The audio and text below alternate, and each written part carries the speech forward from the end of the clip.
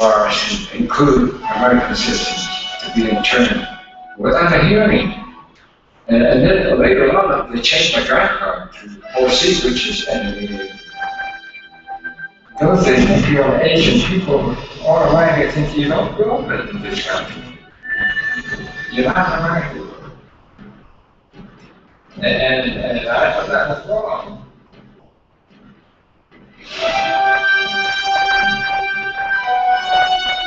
After I was arrested, and I went there and I lined up in the cop and I said, gee, jail was a lot better than this. In 1942, an ordinary American took an extraordinary stand.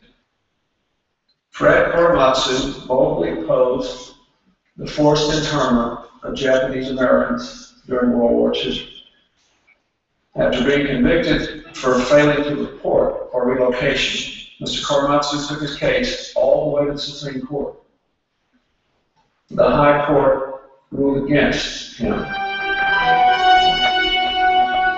Fred Korematsu's case represented a trial that Japanese Americans never had. This was a child population that, without evidence, without trial, without due process of any kind, was simply swept into internment camps, many losing their property, some even losing their lives.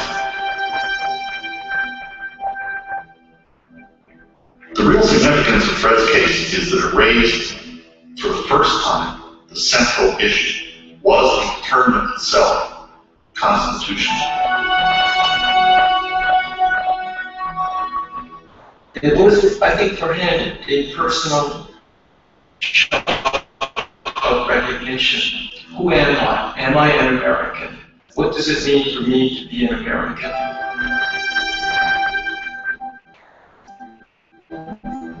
If you look at Fred Korematsu, you see a very ordinary man who just wanted to be left alone, but who defied the United States government because he knew it was wrong.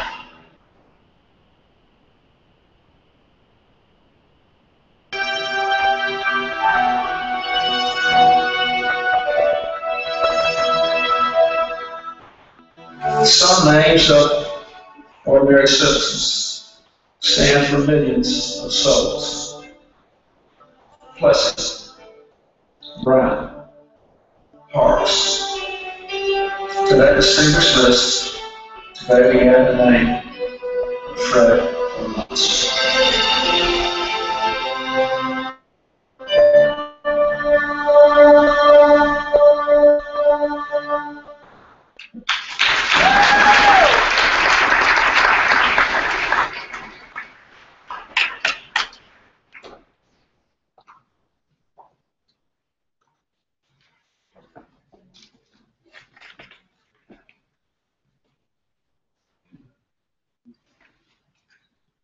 Yes.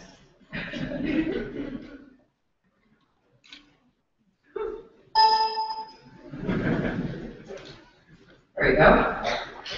So that cute little 4-year-old there that you're seeing is my daddy.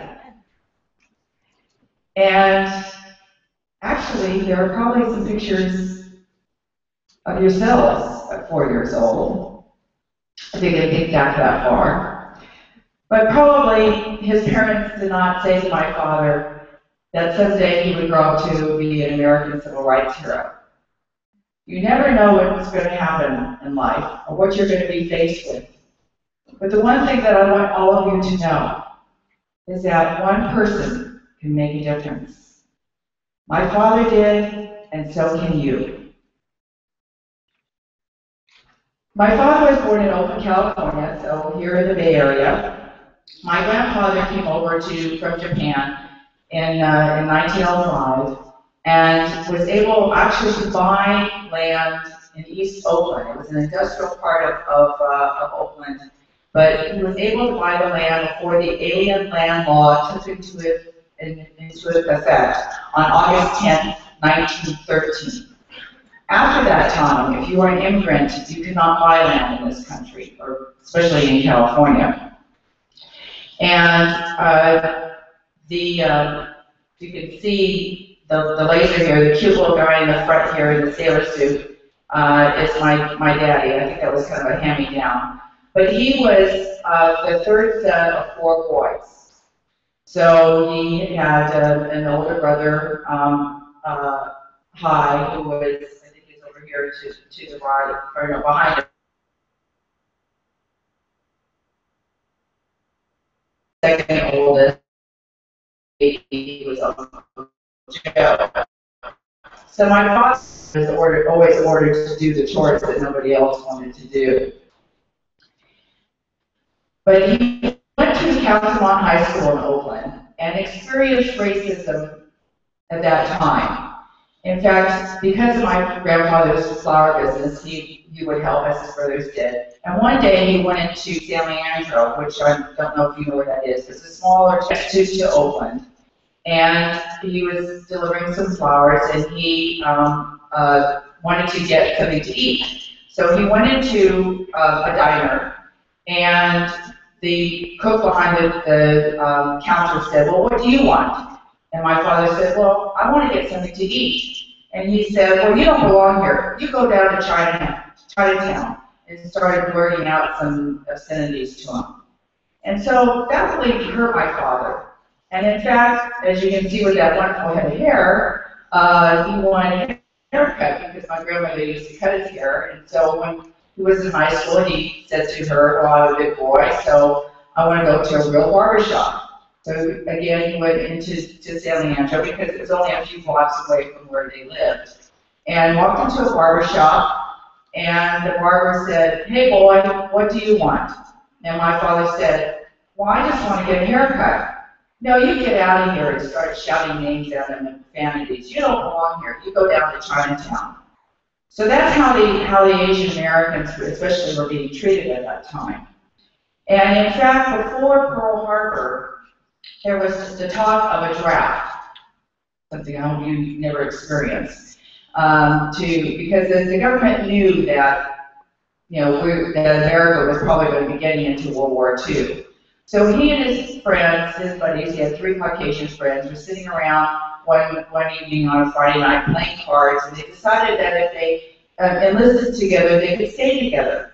So they went down to the local post office, because that's how you enlisted into this armed services at that time.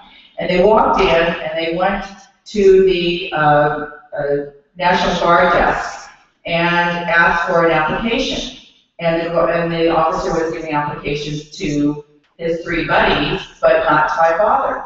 And the officer said, well, to my father, "Well, what's your name?" And he said, "Korematsu." And he says, "Well, you're Japanese." He said, "Yes." He says, "Well, I can't give you an application." And his buddies go, "Well, come on, Fred, let's go down to the Coast Guard desk." So here again, the officer is giving his 3 Caucasian buddies applications. And my father is waiting for his, and the officer says, "Well, I have orders not to give anyone that's Japanese an application." And my father said, "But I'm an American. I want to serve my country."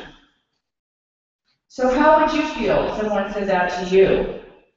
That here you wanted to do something for your own country that you lived in, that you grew up in, that you knew nothing else of any other country, and you were denied that right. So as he got older, you could see that this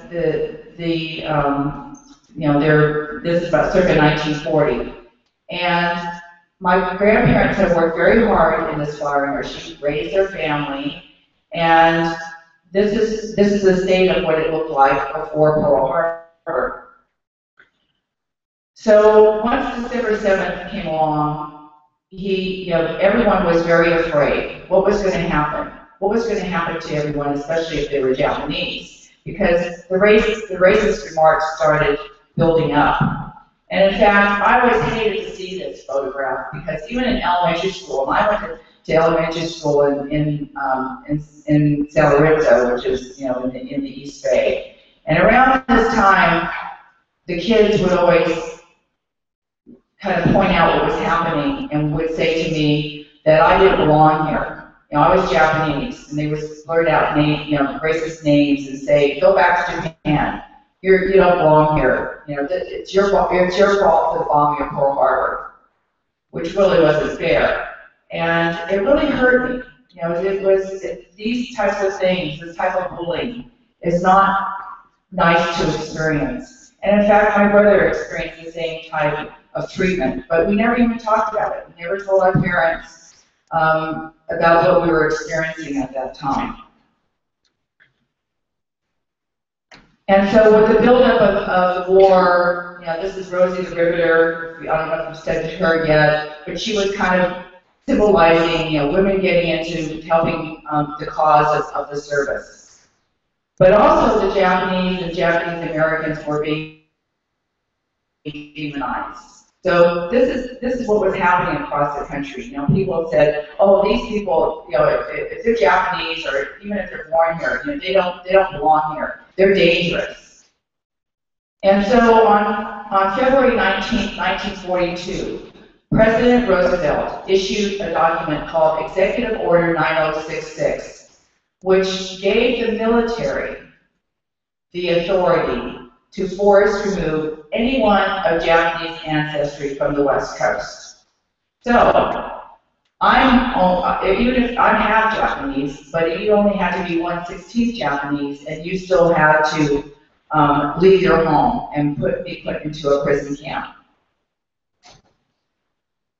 And this is started going up on telephone poles and in communities to tell people that basically they had to get ready to leave their around up and down the coast. This is actually in Oakland, and this could even be the title to my father's story. I am an American.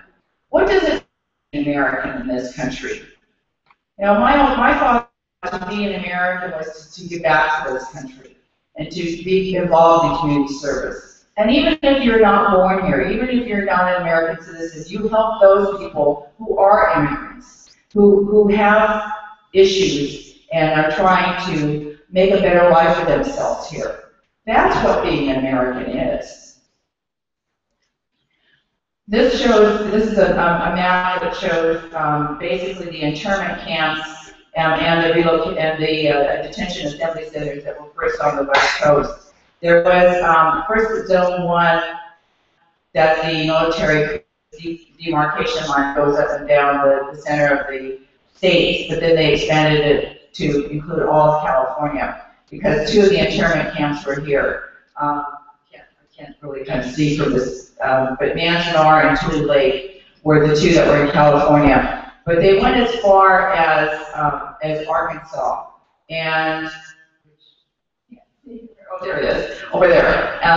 But you know, that's how spread out these internment camps were.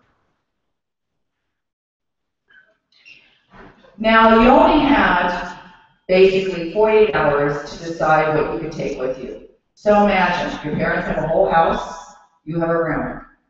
You can only take with you what you can carry in 2 hands. Basically, 50 pounds each. That's it.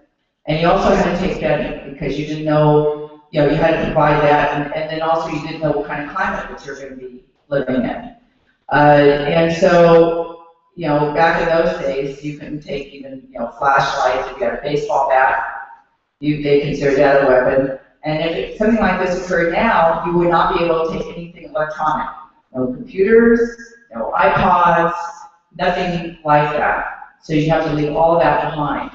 And so people had to decide, especially, you know, parents, what they could sell in that short of time, what they could leave with friends, and what they could take with them, and what they had to leave behind. So in a lot of cases, people thought, oh, I'll give this to my neighbor and ask my neighbor to hold on to these possessions for me.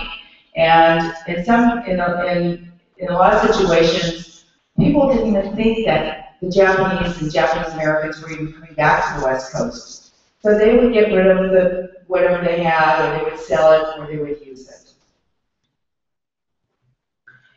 And so this is kind of the feeling that was happening at the time. These young boys don't look very happy, you know, certainly, and their suitcases, of course, off-sided, obviously, they are bulging.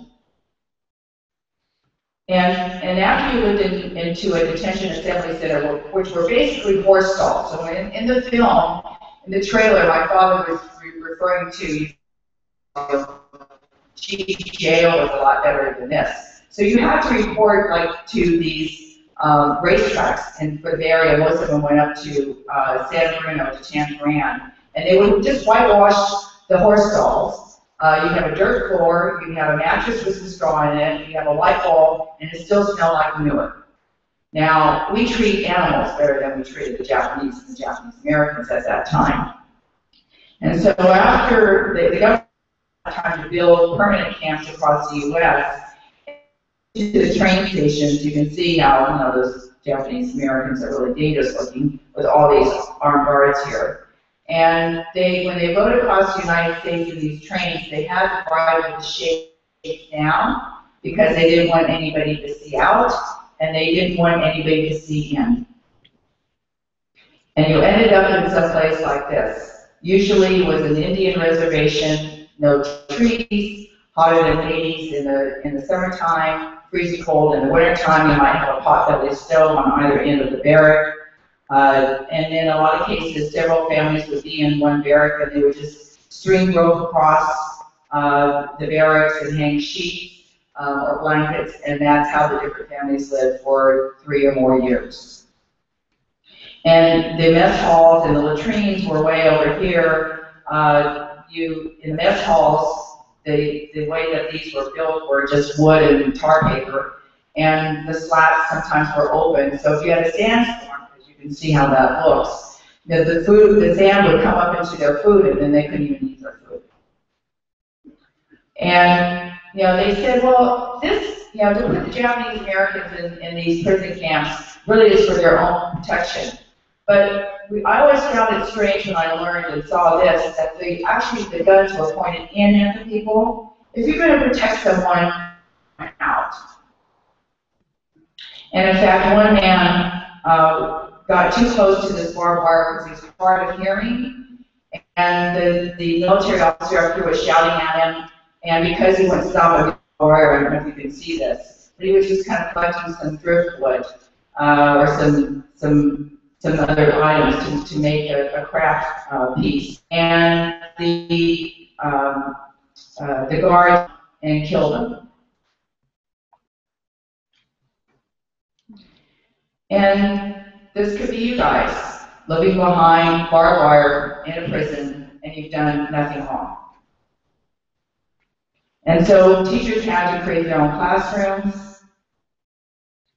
And I want you to shout out, what is this document? That's right. And I don't know if you can see this up here. Shout out, what are these 3 words? Louder. That's right. This Constitution is about you. This is a precious document in this country, and we continually have to fight for our civil rights. And Mary Beth will champion on more about this too. But don't forget this, because my father learned about the Constitution in high school. So that was how he was able to make some of the decisions that he did, because he thought he had civil rights. Think about it. You think you have civil rights, and then the government says, no, you don't. Is that right? No. And so the 4th and 14th Amendment especially were totally violated. So when the Japanese were told they had to leave their homes, there were no charges.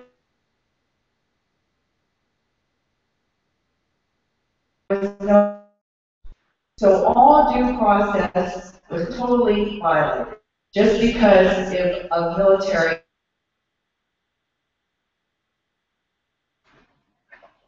So it took 2 years for my father's Supreme Court case, or his case to get to the Supreme Court. And he thought certainly by the time it got there, the court would see that this order was unconstitutional.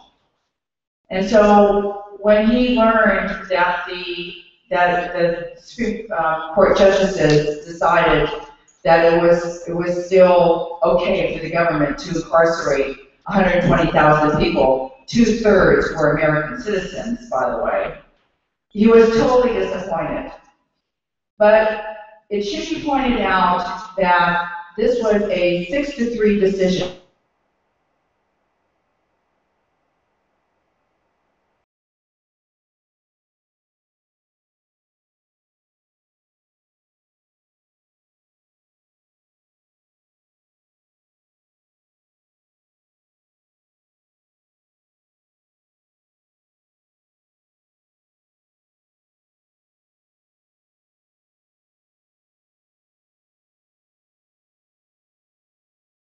Tried to use my father's Supreme Court case, because it's still on the record, as a reason to round up Arab and Muslim Americans and possibly put them.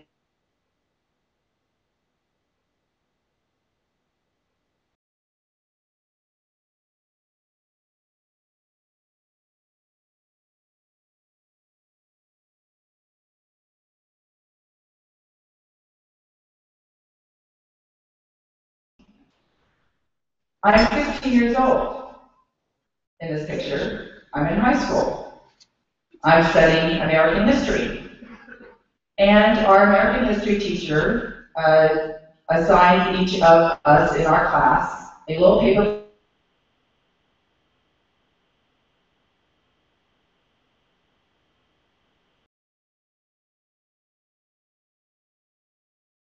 Mine was, but my friend, years old, Sanse, third generation like me, got up in front of the class, and her book was called Concentration Camps USA. Okay. Then she goes on and talks about the Japanese American internment. Oh, I say to myself, that's interesting. I never had heard about that before. And then she goes on to say, but there was this one man who avoided the military orders and was arrested. And his case was a famous Supreme Court case, Korematsu versus the United States. Oh, that's my name. And the only thing I knew is that Korematsu is an unusual Japanese name. So I've got 35 pairs of eyes looking at me. You know, you're in class, and zone out, I'm zoning out. And I'm thinking, oh, it's some black sheep of the family. Because she never said Fred. She just said Korematsu versus the United States. And so, actually, I thought maybe it was my father's oldest brother, who didn't turn out to be such a shining light after all, his firstborn. Or it could have been one of my grandfather's brothers who was here before Pearl Harbor that somehow disappeared. And so I asked my friend Maya after class, what's this about? She says, well, this is about your dad. No way, I said. Somebody would have told me. So I go home and I confront my mother, and she goes, yes, this is about your father. And then I get the standard answer, wait till your father gets home, and then you can talk to him about it. 3 hours later, because my father experienced employment discrimination as well as housing discrimination, so he worked long hours. And so I asked him about this, and he said to me, well, you know, it happened a long time ago. And what he thought he did was right, and the government was wrong. And it was that clear and simple in his mind. And I could see the hurt in his eyes, and I couldn't ask him any more questions. The only thing I could blurt out was, can he vote? Because he had a criminal record. And he said yes, he could vote, because voting was always very important to my parents, because it is one of our cherished privileges in this country. We should not take it for granted. So when you all get older, vote. And so it was something that we didn't talk about, and the irony to the story is my brother found out the same way in high school. So obviously we didn't have dinner talk. Fast forward 1983, this is the announcement that they have found the smoking gun. So you saw Professor Peter Irons in the film, he's right here. He found the evidence in Washington, D.C. when he was doing research that proved that there was no military necessity for the Japanese and Japanese Americans to be forced removed from their home. In fact, there was other reports that had been issued at that time to the government to say that there was no, there was no evidence. And so they were able to reopen his case, and his conviction was overturned. And that basically was set the precedent for the redress and reparations, the apology. The Civil Liberties Act of 1988 was the official apology to the Japanese Americans. This weight lifted off not only my father's shoulders, but their shoulders as well, because the reason they never even talked about it, and my father didn't talk about it, is they just wanted to get on with their lives and be good American citizens. And so that's why my father received the Presidential Medal of Freedom. So I want you to remember a couple of things. Remember to stand up for what is right. And when you see something wrong, don't be afraid to speak up. Thank you.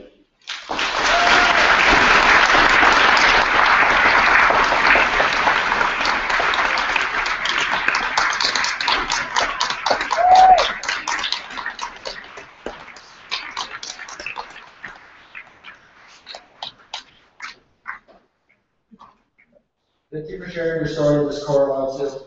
Our next speakers are Frank Ramonti and Mary Beth Tinker. Frank Ramonti is the current Executive Director of the Student Press Law Center, a nonprofit organization that provides legal counsel and educational materials to student journalists. He has experience in both journalism and law. He was previously a reporter for several daily newspapers in Georgia and Florida. And he graduated from the University of Georgia School of Law, where he was the senior editor of the Georgia Law Review. The Southern Interscholastic Press Association awarded him with the Elizabeth R. Dickey Distinguished Service Award, and the Society for Collegiate Journalists awarded him with the Louis B. Eaglehart Freedom of Expression Award.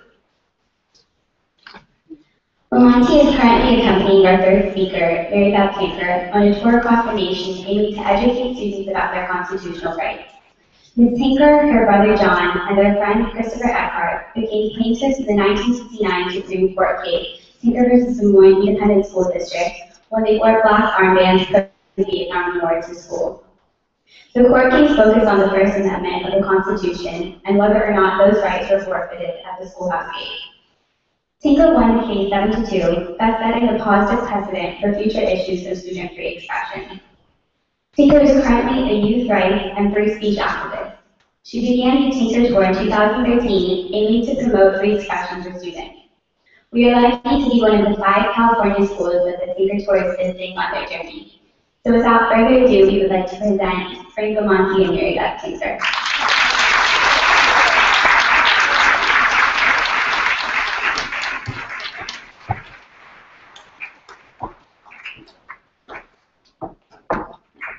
Thank you very much for having us here. It's wonderful to be here. Frank. Thanks. Oh, and that was just breathtaking. Wow. Hearing Korematsu, that was a beautifully told story and really powerful. It's hard to follow that.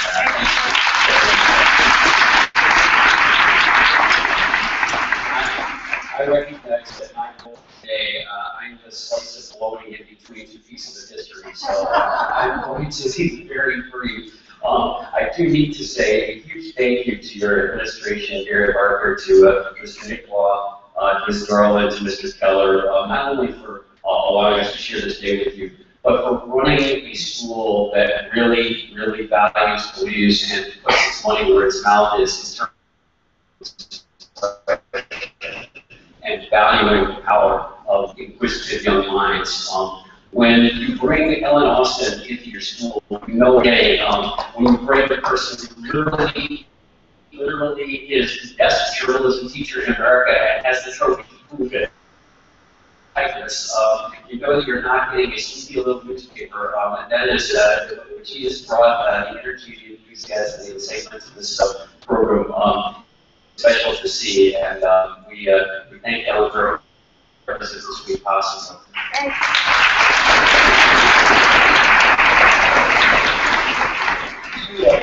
Two really good things. First of all, I am so struck by by this story today that even though to you in this room who are 16 or 17, 70 years seems like it is an eternity. I mean, what we saw at these events are not ancient history. This is not Babylonia. We're talking about 70 years ago. And in one lifetime, right, history has advanced so rapidly that we can look back now at things that happened 70 years ago. We can just shake our heads and say, I can't believe we were ever so backward. I can't believe we've ever thought that way in America. And I'm here to tell you that we're going to do that again in another generation. We're going to look back and we're going to say, I can't believe we ever thought that students were second-class citizens. I can't believe we ever thought that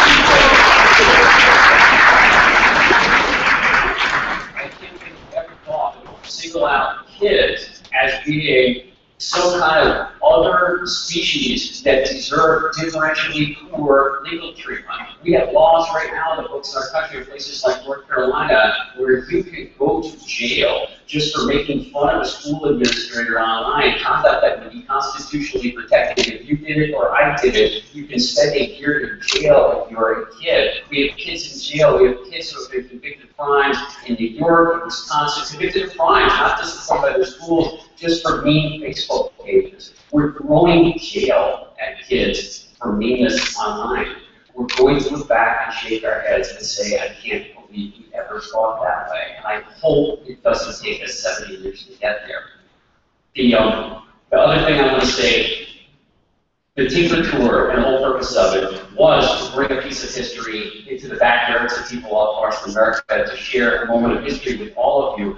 But understand that history is not always made by giants. Sometimes it's made by 13-year-olds, and sometimes it's made in really small moments where at the time it never occurs to you that this is a life-defining or world-changing moment. And so because of that, because small moments sometimes add up to amazing breakthroughs in history, we should treat everyone like they might be a hero, because who knows, they might be. And we should treat every moment like it might be a history-making moment, because who knows, it might be.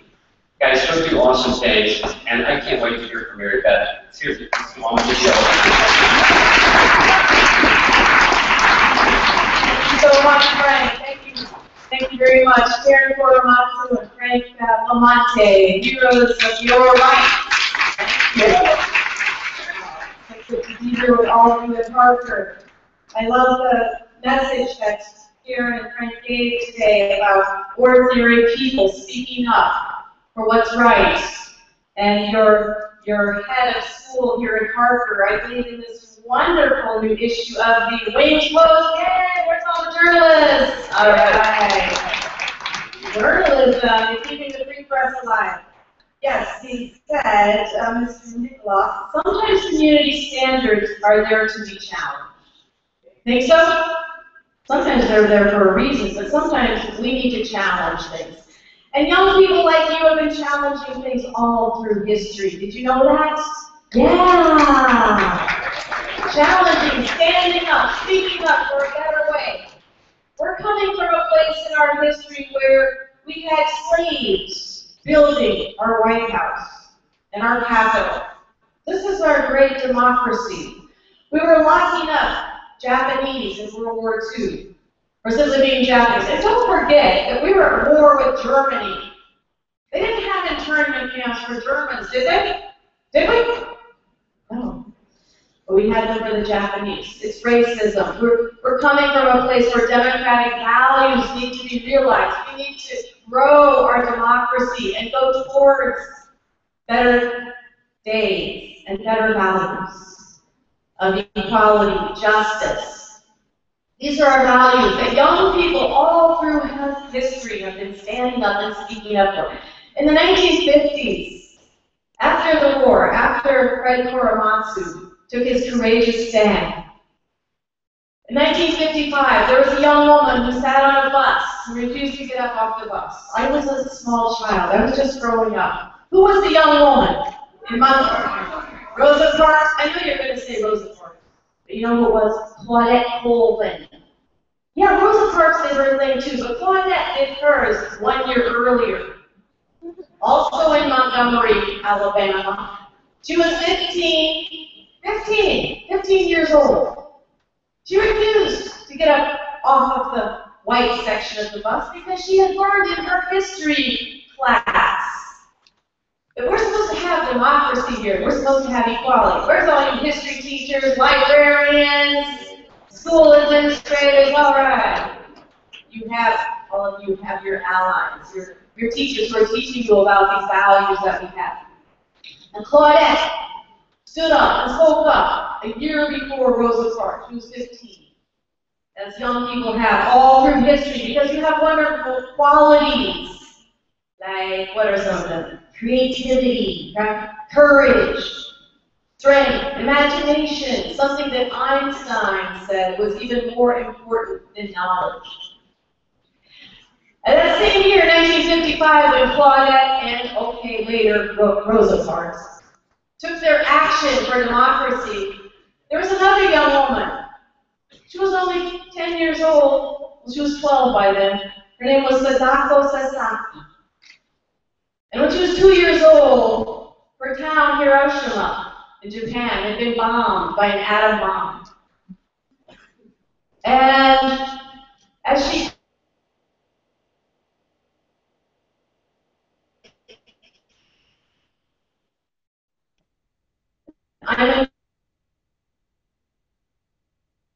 she started developing leukemia from the radiation that she had been exposed to.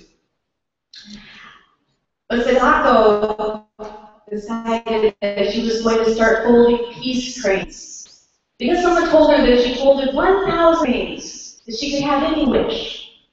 Her wish was to be healthy and strong.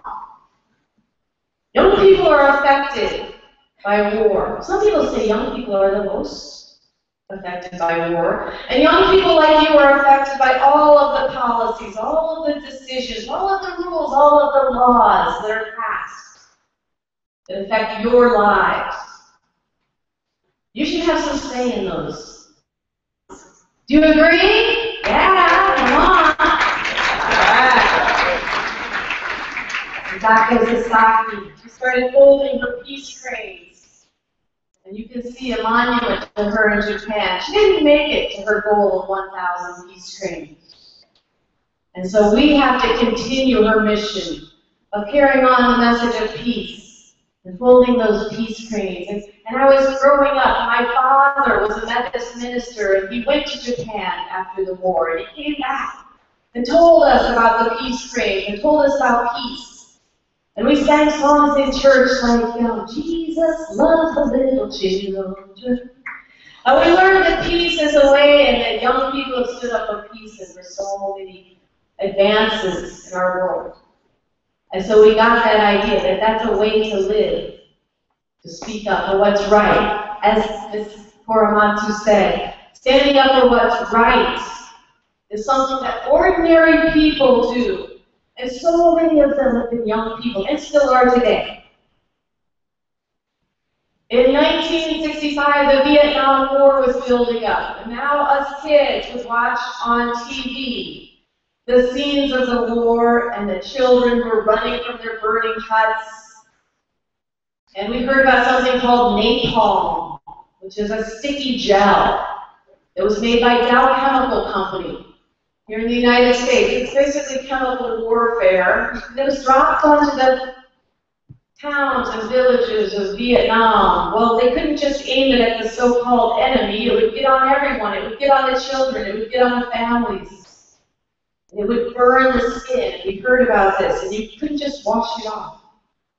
Now I'm a nurse, and I've taken care of many kids that had burns. But even then, I can imagine how it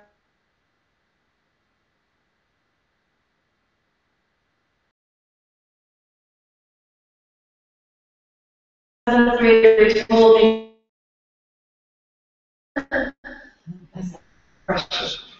because you feel the world and you say we could do better. That's how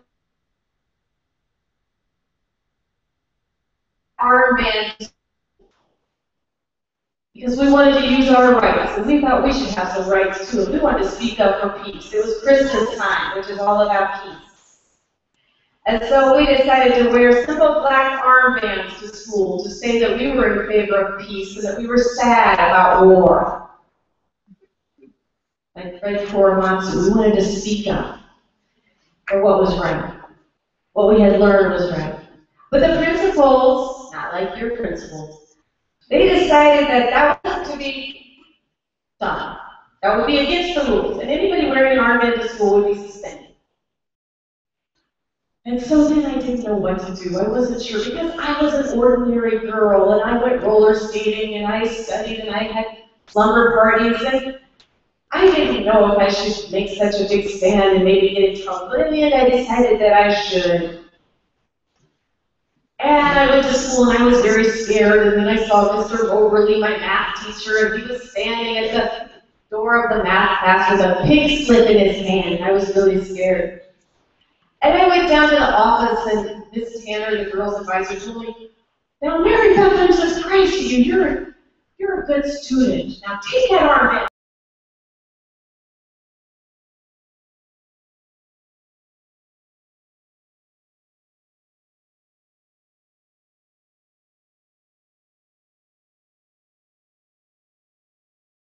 And I learned that you just use a little bit of courage that you have in life. Sometimes you'll be amazed at what can happen, what you can do with that. And with my little bit of courage, it turned out that, well, I got suspended anyway, first of all. And then a group named the American Civil Union, which has been standing up for hundreds for the Bill of Rights. And they stood up for Fred Korematsu as well. Because they go to the Supreme Court more than any organization in the United States. Why? Because their whole mission is to stand for the Bill of Rights, and they thought that kids should have rights too. So when my brother John got suspended, and some other kids like Bruce Clark and Chris Singer, there's my brave mother and my brave father, because when you're standing up for something you believe in, it's not always going to be popular. And people threatened to bomb our house, and they threw red paint at our house, and my parents, once we convinced them. Yeah, see, kids are also very persuasive. We convinced them. Yeah, why we were doing what we were doing. We explained to them, and then they stood by us. We were lucky for them. And there's Chris Singer and Bruce Clark, other kids, a few others got suspended. And when we got suspended, the American Civil Liberties Union came to help us. So they said, first you have to go to the school board and try to change their mind. And that's a picture of us as a school board, trying to change their mind. Just like Fred Korematsu, some people voted for us, and they said, yes, that's right, those kids should have the right to wear the armbands. But they were outvoted, and so it went to court. And we lost at the district level. And the lawyers and the judges, they said, no, these kids should not have broken the rules. They should not have done what your head of school said to challenge the way things are. And so we lost. And then went to the appeals court, where we lost again.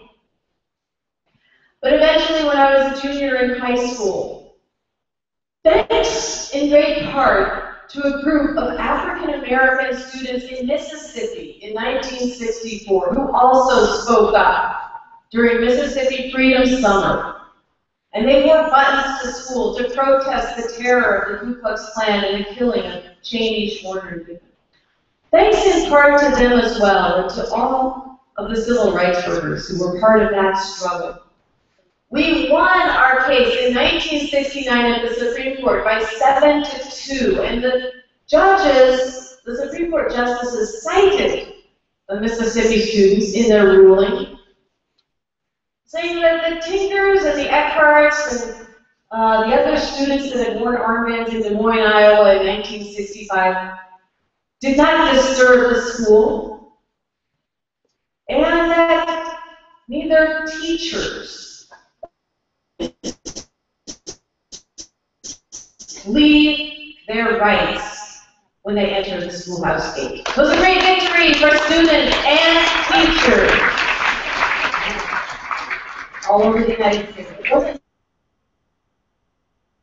I became a nurse, I started working with young people, and I didn't have any idea that this was such an important piece. But life went on, and I found that I was meeting so many young people all over the country, and even all over the world. I hear about young people standing up and speaking up for their rights, because this is an international human rights issue. Children's rights, teenagers' rights. And to speak up, and we see these wonderful articles that you're writing about in your newspapers. The world is a better place. We're able to benefit from your creativity and your ideas and your energy and your love, because it's really all about love, as a teenage boy told me recently at a program. He said, you know, I think it's really all about love. And I think it is. The First Amendment is about love. It's about how we show respect for each other and how we show love for each other by encouraging each person to have a say in democracy. And that includes all of you young people. So thank you very much for having us here today, and thank you for this wonderful program. Stand up for your rights! Yeah.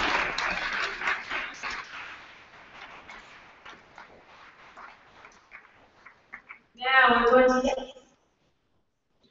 Thank you so much, Ms. Tinker and Mr. Lamonti. We'd now like to bring all three speakers to the stage for a question and answer session. Great. So we're going to open the floor to audience members to ask questions. So if you have any questions, please line up on your left side of the consortium. And while you're lining up, we have a few questions for our three speakers.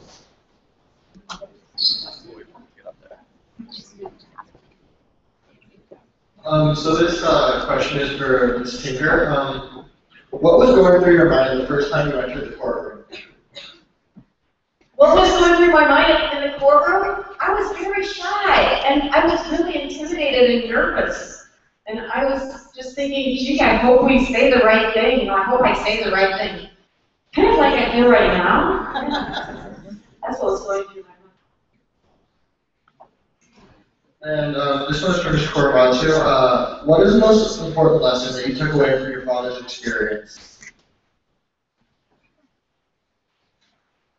I think the most important lesson that I always try to share with everyone is from the reaction that my father, or when my father told me, you know, why he had resisted the military orders, and to have a sense of right and wrong. You know, that he felt deeply that he was right and the government was wrong. And so he had to make a decision. Which was, you know, very difficult at that time. But not only was he making that decision for himself, but he was also making that decision for his community. And I think once your cause is greater than yourself, then it is the right thing. But you have to truly believe it. You know, and people will tell you, I mean, even when my father's case was being reopened in 19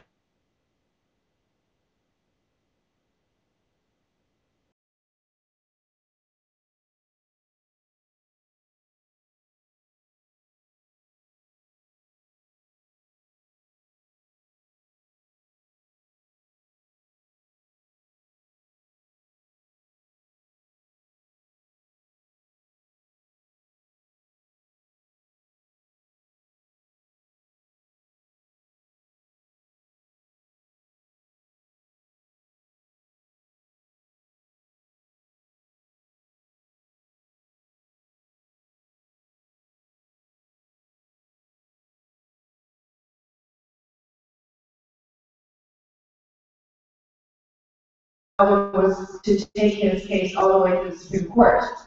Well, they didn't think that he should, but he thought he should. And so when you really believe deep down inside that you're doing the right thing, and it's peaceful, then you have to go with your gut and listen to yourself. Because in the end, it, like Mary Beth, not only it's for the greater good for everyone.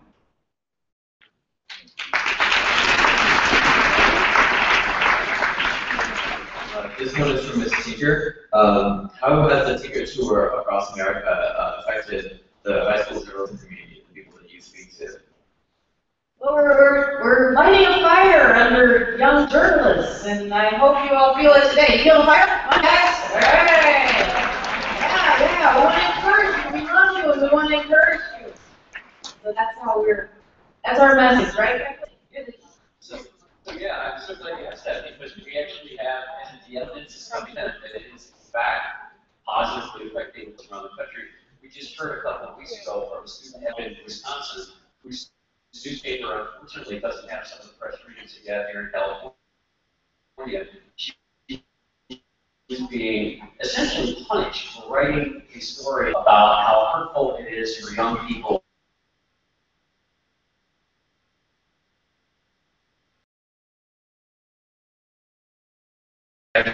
job claimed by professional journalists and rape awareness counselors and by journalism college professors sustaining exemplary pieces of work, and her school district decided that nothing like that should ever be in the paper again, and clamped down and controlled it so it would never appear. And the student editor told us, I got courage to resist and to go in front of my school board and try to get that policy changed because Tinker Tour came to my town and Mary Beth Tinker inspired me to do it.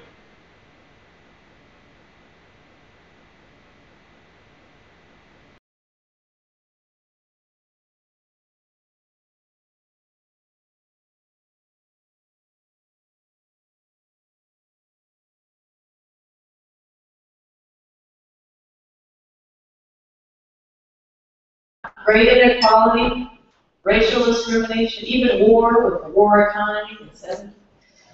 So yes, that's onward to equality and having all schools have a journalism program.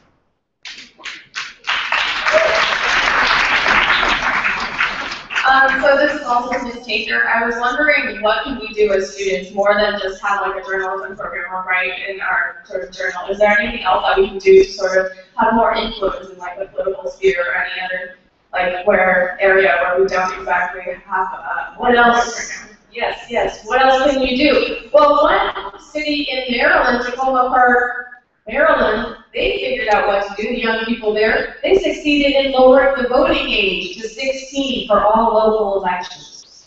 So I'm calling for a lowering of the voting age to at least 16, but I'd leave it up to all of you to decide what age it really should be. Maybe it should be actually a little lower, I'm not sure. What do you think about that? You lower the voting age? Come on. Should you have the right to vote for your school board that runs your schools? Should you have a right to be on the school board with a vote? Did you know that only one county has a voting member on a school board with a student member? There's two, sorry. So I would have to ask you all, what else can you do? Let's hear from one of the students. What else can you do to stand up and speak up? You tell me something. Give me an idea. Who's got an idea? What was that? Who's got an idea? What can you do to speak up and stand up? Okay, who's got it? Come on, stand up. You gotta stand up right now and speak up. Abolish the dress code. Abolish the dress code. Okay, let's say who wants to abolish the dress code? I think you can start. It looks like start a campaign on that issue. That could be a plan. Okay, let's say this is a good example. If there's something in life you want to change, you can either do nothing or you can do something. Let's say that is your issue. Let's say you pick an issue. You could do nothing, but that's so boring.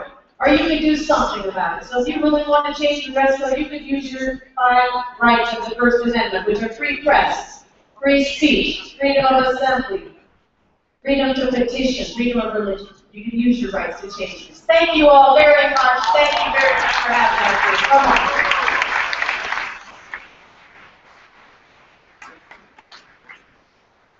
We would like to extend a big thank you to Mr. Frank Belmonte and Ms. Mary Beth Tinker and Ms. Karen Korematsu for sharing their perspectives on the First Amendment with us. As students, we greatly value hearing about the rights that we might sometimes take for granted from day to day.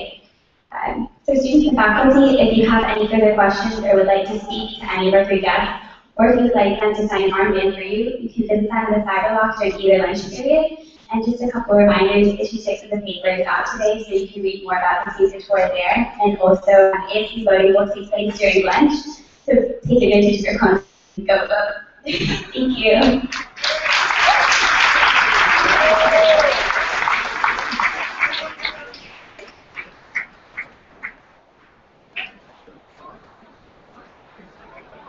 Yeah,